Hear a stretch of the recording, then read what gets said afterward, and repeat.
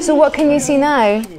The boys going mad. The boys going mad, so they're watching the football? Bobby Moore? Yeah, Bobby Charlton, yeah. Gordon Banks. Geoff Hurst, I'm in the groove. The Germans equalised, you know, 2-2 at normal time. We're now sitting on the pitch. The Germans over there, us on this side. And some sitting down, some standing up. Alf Ramsey came on the field, and the first thing he said was, "Get up. Get up, don't let the Germans see you're tired." Then he left us with a line which we still remember to this day, all of us that were there. "You've beaten the Germans once, go and beat them again." The ball seemed to stick on his leg and run along with it, and then whack. You can spin your head the whole way around and you see the whole pub. Oh, lovely. And that's them celebrating after England's won. Well, I think it's great to see some of the images from the film are fantastic. And it reinforces what you know, what you're not aware of really, that how people are celebrated in all over the country. And one thing that sticks in my mind, where people talked about there were no cars on the roads.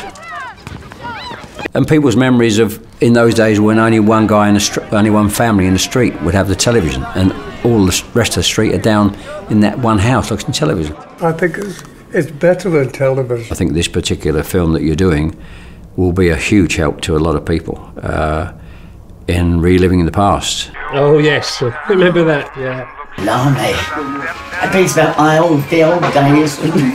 Yes, very much so.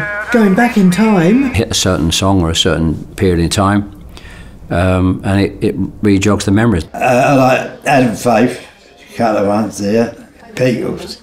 She loves you, yeah.